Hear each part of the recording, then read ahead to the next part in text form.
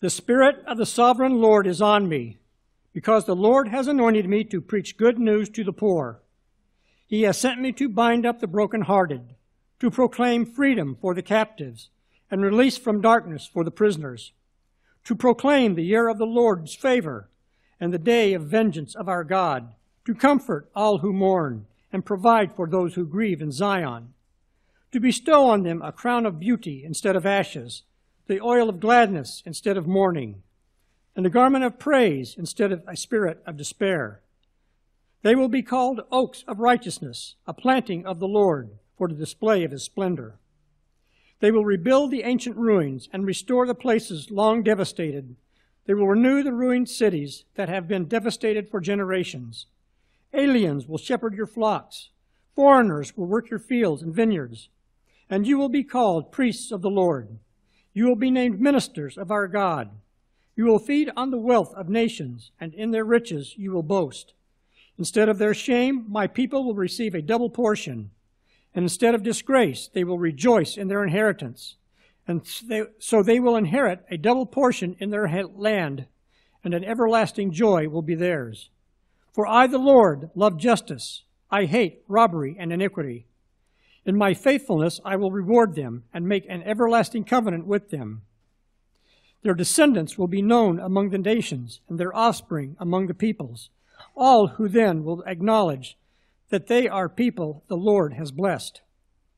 I delight greatly in the Lord. My soul rejoices in my God, for he has clothed me with garments of salvation and arrayed me in a robe of righteousness, as a bridegroom adorns his head like a priest, and as a bride adorns herself in her jewels. For as the soil makes the sprout come up, and the garden causes seeds to grow, so the sovereign Lord will make righteousness and peace spring up before all nations. Our New Testament reading is from the book of Romans, chapter 13, 11 through 14. And do this, understanding the present time. The hour has come for you to wake up from your slumber, because our salvation is nearer now than when we first believed. The night is nearly over, the day is almost here. So let us put aside the deeds of darkness and put on the armor of light. Let us behave decently, as in the daytime, not in orgies and drunkenness, not in sexual immorality and debauchery, not in dissent and jealousy. Rather, clothe yourselves with the Lord Jesus Christ, and do not think about how to gratify the desires of the sinful nature. Let's go to the Lord in prayer. Heavenly Father, we prepare to celebrate this season. May we look past the glitz and glimmer, the hustle and bustle, and the rushing around, and focus on why we celebrate. Focus on the incarnation of your Son, who came to a humble beginning to be like one of us, to go through all the trials and temptations that we go through, to identify with us as vulnerable human beings, and then to go to the cross, to take the punishment that we deserve so that we can be reconciled to you. Lord, we praise you because of your great plan, your great love, and your great grace that you've shown us each day. Lord, as we go out this season, may we be your light in a world that is dark, in a world that is looking for something, looking for answers as to what life is about. Lord, we're thankful that you have given us the answer to this through your word and through your Son. And we pray this in the name of Jesus, our Lord and Savior. Amen.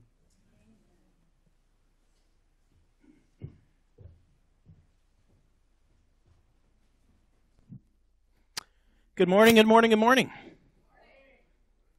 Thank you. Someone gave me 3 back. The rest of you shortchanged me. I gave you 3. You gave me 1 back. I'm hurt.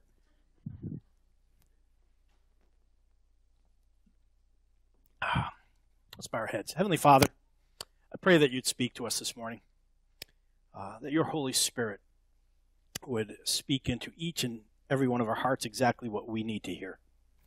I pray this in Jesus' name. Amen. It's Advent. How's everyone's Thanksgiving, first of all? Good. Everyone's still on that extra belt schnoz. See, I just got one of these belts. It's got no holes anymore. You know, it's just webbing. You just slide the thing and it clamps on. It was the best thing ever for Thanksgiving, really.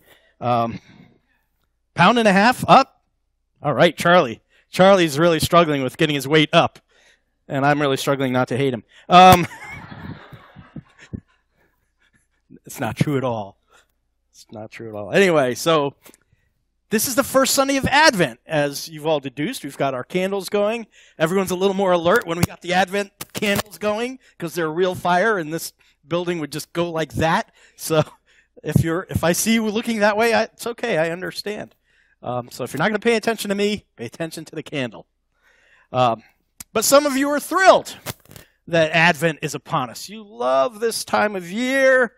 You made it past Thanksgiving. You're allowed to listen to Christmas music now. You officially have my permission. I know some of you have been listening to Christmas music for a while now, and that's just wrong. But that's okay. Some of you can't wait to shop. Some of you can't wait. Some of the kids can't wait for the Christmas presents and cookies. And some of the adults can't wait for the Christmas presents and cookies and more cookies. And then just all of the whole thing. It's exciting. It's like today's the day. The countdown starts. I know on the commercials that was like the day after Halloween, but today in the Christian calendar is the day. And so we're going to be starting a series for Advent. And I hope you're excited about this sermon. I am. You don't know what's going to be happening, and neither do I, because whatever happened to our videos is also happening to my iPad. Therefore, I will probably be preaching with no notes, which is always exciting to all of us. I know usually when this happens, someone comes to me and goes, actually, I think it was better. So maybe it'll be better. I don't know if I can control the slides either. Yeah, I got nothing. But I think it's going to give me the notes on whatever slide you put up. So I'll let you control it, and I'll have notes or I won't. We'll just dive into it. Last year, we took a look for our Advent series at a prophecy by the prophet Isaiah that talked about who Jesus was. I mean, if we're going to be talking about Christmas, what's Christmas about? We all say Jesus is the reason for the season. And so we talk about, well, who, according to this Isaiah prophecy, that is really a Christmas. Well, I mean, we hear it all the time around Christmas time, the one we looked at last year. The one we look at this year, we don't usually hear about Christmas time. Last year we looked about who Jesus, who the Messiah was going to be and who he was and who he is. This year we're going to look at, so what did he come for? Last year if we talked about who came, this year we're going to talk about, well, why did he come? And if we're going to be waiting and anticipating and all this stuff, we want to really kind of get a hold of that. And so I thought, well, if we're going to kind of look at why Jesus came, it seemed to me that a good starting point would be why Jesus said he came. And if we were to turn to Luke chapter 4, 16 through 20, well, actually, let's start with Isaiah 61. Oh, look, I have notes. That's what I was going to say.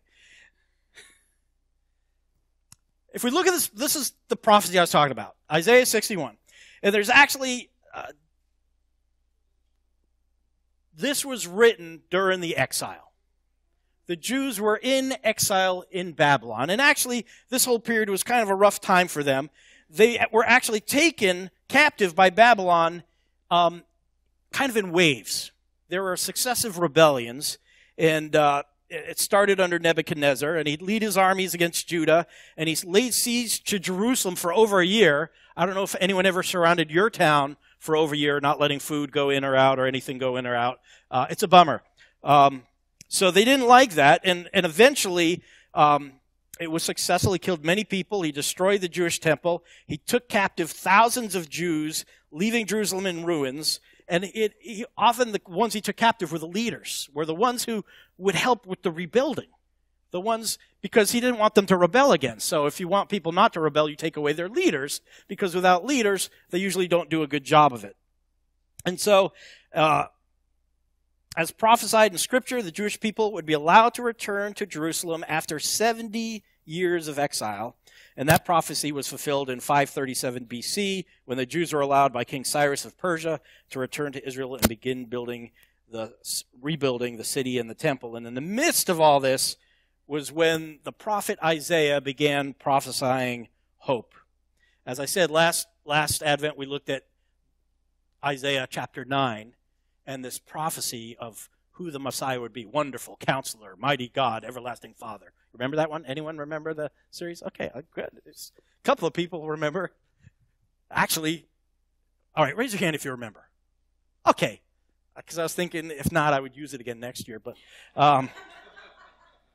that was ruined, so I can't. Anyway, in the midst of this, he begins to prophesy hope. And we looked at Isaiah 9, but now we're going to look at not who he is, but what the Son of God himself had to say about why he came. And in the beginning of Jesus' ministry, in Luke chapter 4, 16 through 21, he actually quotes Isaiah 61. He uses this Isaiah prophecy to basically say, I am here, and this is why. And so we're going to look at that. Now, leading into this, we're going to go through this prophecy piece by piece throughout Advent.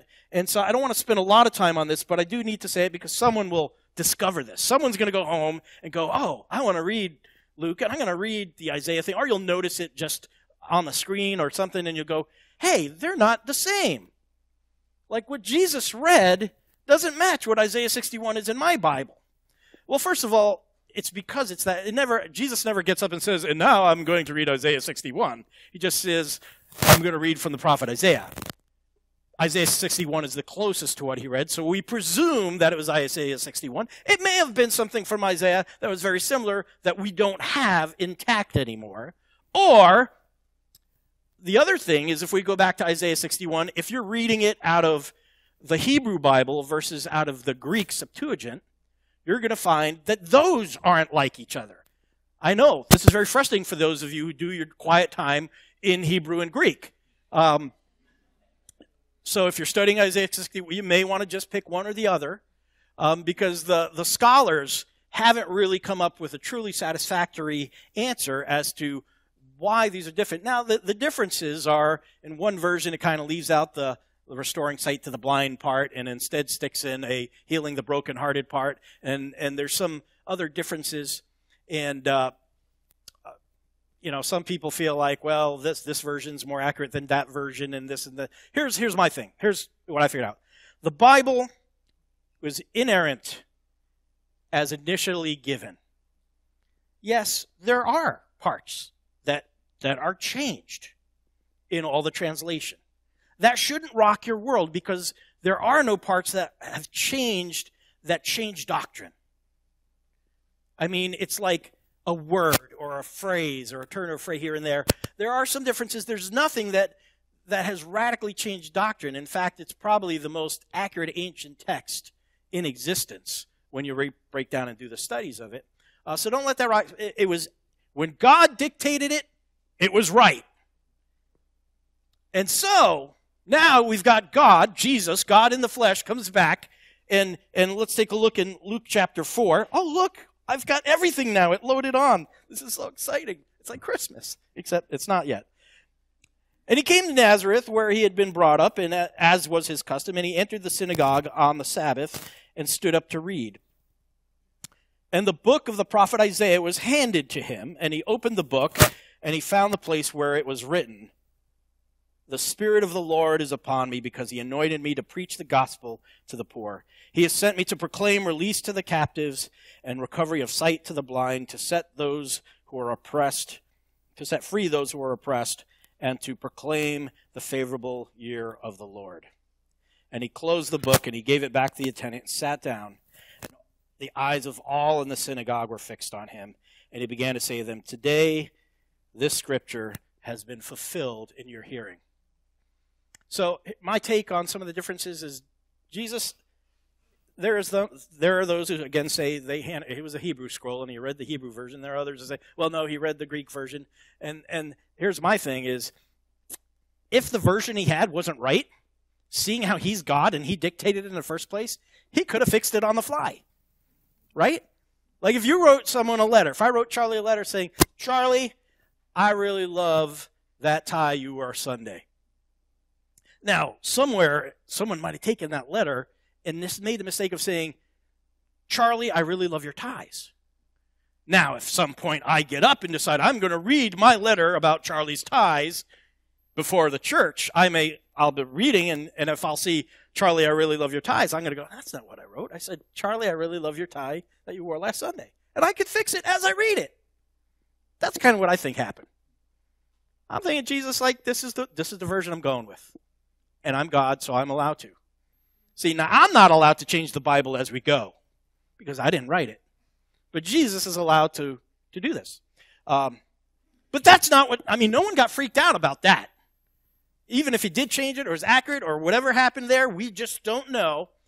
But we know that no one was like, hey, he read, that's not what it says. No one said that. What freaked them out was after he read this prophecy, this famous prophecy that they were all familiar with. Many of them had it memorized. He sits down and he says, today, this is fulfilled in your hearing. And they're going, wait, what? This is this messianic prophecy. It's saying that it's talking about who the Messiah is going to be and what he's going to do. And he says, yeah, that's happening here and now. That's like if there's, a prophecy that someone from the town of Orange would one day win the Super Bowl, and I showed up and I read it and said, that's happening this year. Yeah, that's the exact reaction I would get. But I don't think Jesus got that reaction. He was basically saying, I'm the one who's going to fulfill that. I'm the answer to that prophecy. This kind of rocked their world because this happened in Nazareth. This happened in the town he grew up in. Like, I could maybe go to, I don't know, I could go to St. Johnsbury and say, great things about myself, and maybe they'd believe me. But if I go to Mineola, where I grew up, they'd be like, dude, we remember you in junior high. No, just no. And that's often the reaction that Jesus got. But basically, he was standing up and saying, this is why I came. This prophecy of Isaiah, this is why I came. And so we're going to start taking that apart, piece by piece, between now and Christmas. And the piece I want to look at this morning is this piece that it starts with. The Spirit of God is upon me because the Lord has anointed me. The Spirit of God is upon me because the Lord has anointed me. Let's look at a couple of those things. We know the Spirit, it's got a capital S. So this is talking about the Holy Spirit, one member of the Trinity. This is talking about God. Spirit of the Lord God. This is how they refer to God the Father. So we've got God the Spirit, God the Father. Is upon me. Upon. What is this word? The word upon is kind of a many-faceted word. When we think about upon, we just think like it's a fancy way of saying on. But it's more than that. The best thing I have is, anyone ever hear that Irish prayer, that Irish blessing? It goes like this.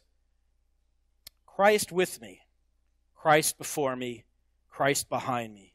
Christ in me, Christ beneath me, Christ above me, Christ on my right, Christ on my left, Christ when I lie down, Christ when I sit, Christ when I stand, Christ in the heart of everyone who thinks of me, Christ in the mouth of everyone who speaks of me, Christ in every eye that sees me, Christ in every ear that hears me. That's what upon is about.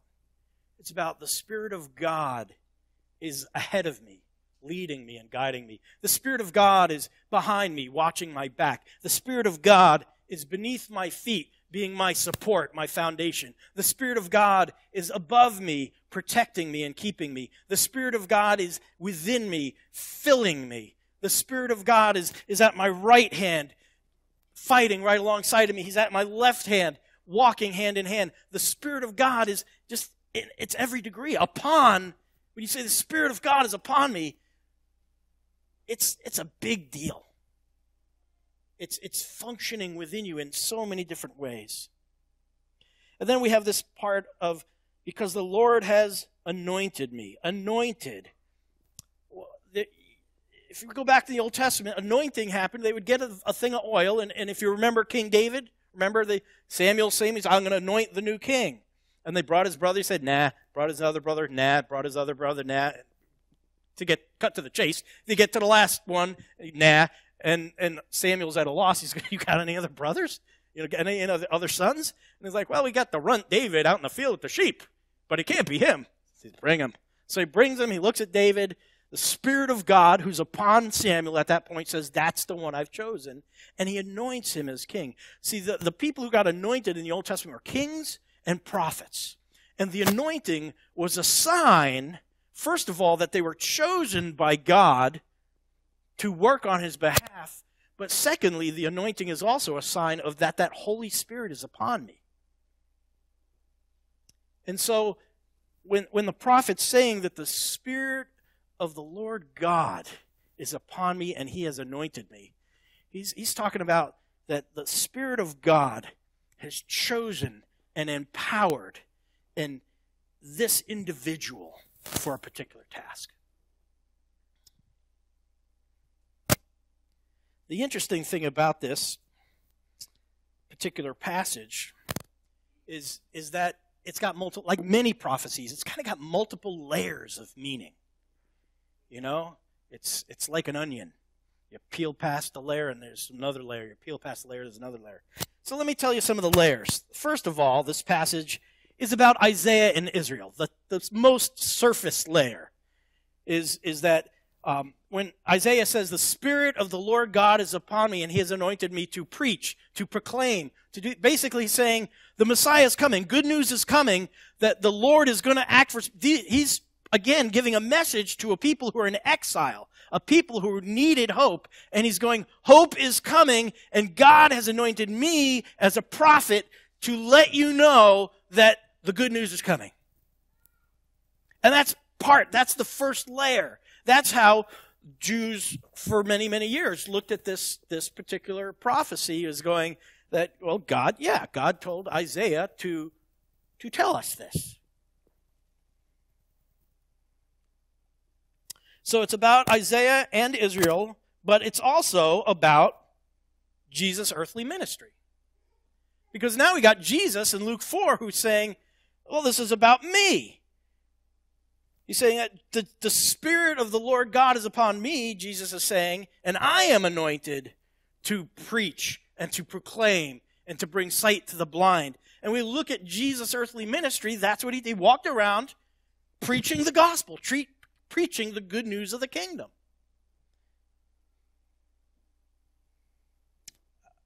Okay, it's going on the right place on mine. It keeps jumping back. So it's about Isaiah and Israel. It's about Jesus' earthly ministry, but it's also about Jesus' redemptive ministry. See, it's about Jesus, when he says this prophecy is fulfilled today, he's not just saying, yeah, Isaiah went around preaching this good news, and I'm going to go around preaching the good news of God's kingdom and working some signs to authenticate my message. But what Jesus is actually saying is, I am the fulfillment of the good news. Now, what does that look? All right, if I get a letter from someone that says, Charlie's ties are fantastic, but that's not what this is about. It says, Charlie has just inherited the entire estate of William Gates. Bill Gates has passed away. He's named Charlie as his sole heir. So whoever that lawyer was kind of like Isaiah. He's going, there's some good news here. Now, I could get that message, and I could say, Charlie, Bill Gates has passed away. You are the sole heir. That's kind of Jesus' earthly ministry. But then if I were to sit down and say, and I am the fulfillment, what I'm not saying at that point, I'm not just giving him the good news, I'm the check. See, I wouldn't say that because I'm not a check. But the fulfillment is the check. There's a difference between the good news, you're the sole heir of the William Gates, estate, and here's the check for every last cent of it. I don't know how much he's worth. I don't know what the check would be for. But you see the difference between the news and the fulfillment? Actually, the check wouldn't even be the fulfillment. In some ways, the check is a promise. Cashing the check and getting the cash, that's the fulfillment. In the same way, Jesus is saying, I'm not just the good news. I'm not even just the check. I'm the fulfillment. So when you're looking for good news, I'm not just telling you good news. I am the good news to the poor. I'm not just proclaiming freedom. I am freedom. I'm not just proclaiming or offering sight to the blind. I am sight to the blind. I am healing for the brokenhearted, depending whether you're going Hebrew, Greek, or, we won't go back to that topic, though. But he's saying, I am the fulfillment of the of the promise. And this kind of blew people away. So it's about Isaiah and Israel, and it's about Jesus' earthly ministry, and it's about Jesus' redemptive ministry, but that's not all. It's about the ministry of the church. Not only is it about Isaiah and Israel, and about Jesus as he walked the planet, and about Jesus in all time in history, it's about you. Well, what do I mean here? What am I talking about? The church is Jesus' hands and feet and mouth in our age. Jesus said to his disciples, it is better for you that I go. He's talking about his ascension after being crucified and resurrected. It's better for you that I go, because if I go, I will send my Spirit, and you will do greater things than these. Wait, you mean we're going to do greater things than healing blind people? Yep. We're going to be doing greater things than, wait, Jesus, so you're saying that us, Peter, even Peter, John, I don't want to talk about James, he's saying us, we're going to give sight to the blind and be good news to the poor, and we're going to heal brokenhearted, and we're going to free the oppressed and free the captives. That's what we're going to be. He's like, yeah, that's what I'm calling you to do. I'm going up so I can send the Holy Spirit so that the Spirit of the Lord will be upon you. And throughout the New Testament, we see that as a Christian, the Spirit of God is inside you. The Spirit. Do you ever just stop and think about that for a moment? That the God that created the universe is inside you. All that power, all that wisdom, all of that is inside you. The Spirit of the Lord is upon you, church, and you are anointed to preach the good news to the poor and to give sight to the blind and to set the captive free and to bring freedom to the oppressed. Because that's what Jesus came for. And when he left, he sent his Spirit for us to do that. Oftentimes we talk about, well, I just can't seem to get into the Christmas spirit. Right? It's Advent. We got to get into the Christmas spirit. And maybe I gotta listen to a little more Christmas music. If I listen to a little more Christmas music, then I'll get into the Christmas spirit.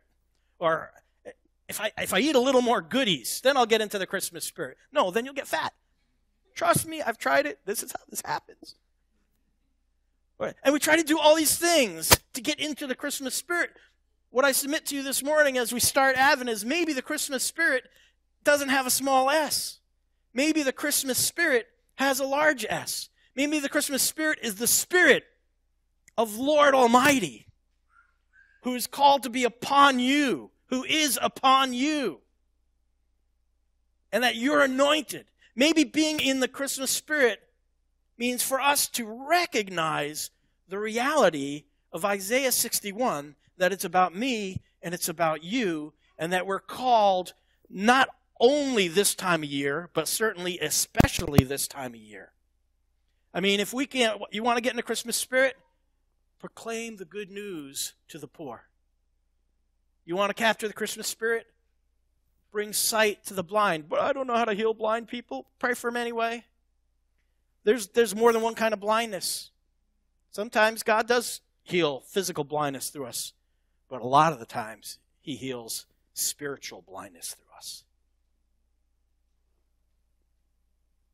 He wants to heal spiritual blindness. He wants to minister to the poor. He wants to set people free who are captives, not just in jail, but are captives to addictions or sin or you name it. He wants to set them free through you. Let that sink in for a moment.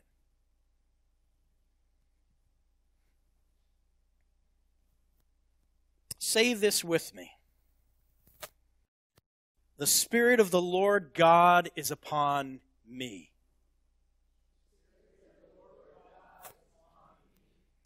Because the Lord has anointed me. That was pretty good. Now, try saying it like you believe it. As you say the words, I want you to believe them. If you're a Christian, if you're not a follower of Christ, let's talk about it after, because I want these words to be true about you. But if you're a follower of Christ, if you've said, Jesus, forgive me of my sins and be my boss, and I will follow you, then this is true about you. So let's say it again. The Spirit of the Lord God is upon me because the Lord has anointed me.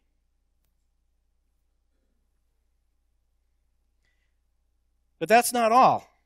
It's also about Jesus' return as King and Judge. This prophecy is not just about the first advent. It's not just about what Jesus did as he walked the earth. It's not just about what Jesus is doing through us. It's not about Jesus just being the fulfillment, because we know that there are still, captives and blind and oppressed, and those things still are on the earth. Even as much of a difference as we try to make, those still exist. But the day will come, the second advent will come when Jesus returns. And at that time, there will be no more captives. There will be no more blindness. There will be no more poor or oppressed, or all of that will be gone. And we look forward to that, don't we? So this prophecy has that layer too.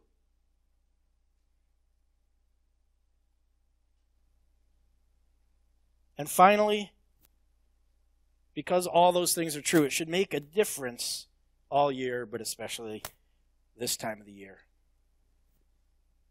Is it making a difference in your life? Now, I know sometimes we go, Pastor Tom, you don't get it.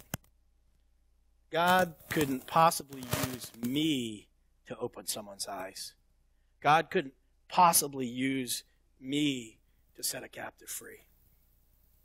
That's a lie from the pit of hell. Because when you say God couldn't possibly use me, you're saying more about what you believe about God than what you believe about you. God can and does use anyone. It doesn't matter how eloquent you are. It doesn't matter how intelligent you are. It doesn't matter how emotionally stable you are. It doesn't matter how physically healthy you are. God uses all kinds of people. God particularly likes to use broken people because he gets the glory when that happens. Karen shared a story. I don't know if I'm allowed to share this. I might not get through it. She definitely won't. Her mom, most of you know, has Alzheimer's.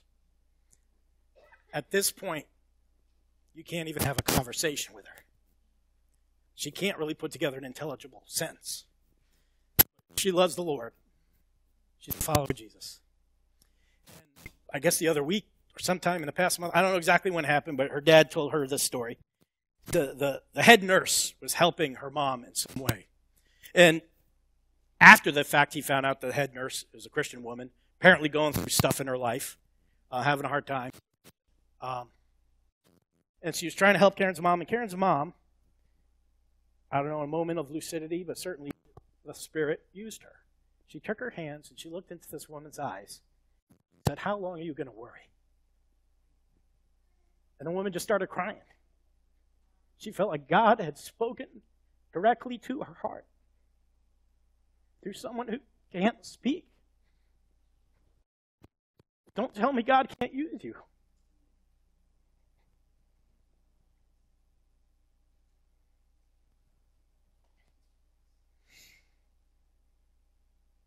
The Spirit of the Lord is upon you, and he has anointed you. That's the spirit of the season. Let's bow our heads.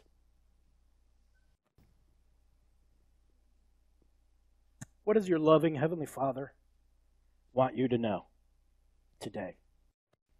What scripture, what comment, what thought do you feel like He's underlined in your heart today? Allow the Holy Spirit to speak to you. And how will you cooperate with what He's doing in you and what He's doing through you? Just going to give you some moments of silence to reflect on that before I close us in prayer.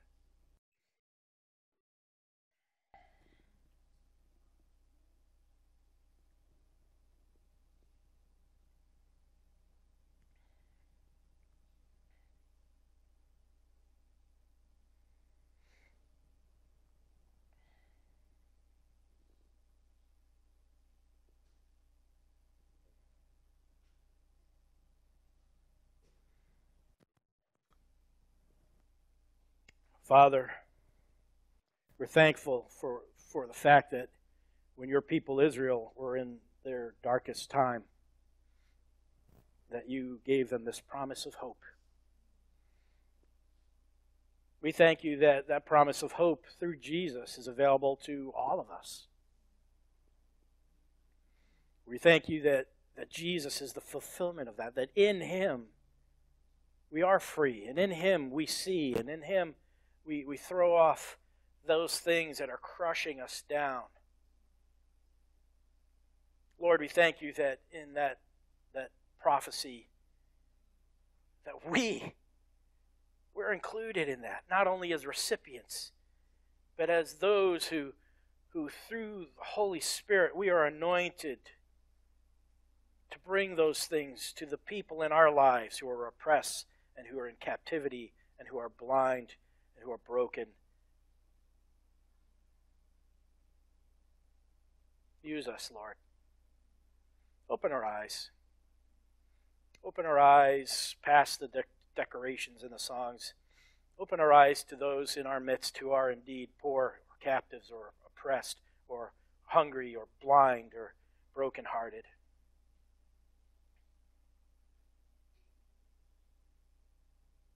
May we be the blessing. We pray this in Jesus' name. Amen.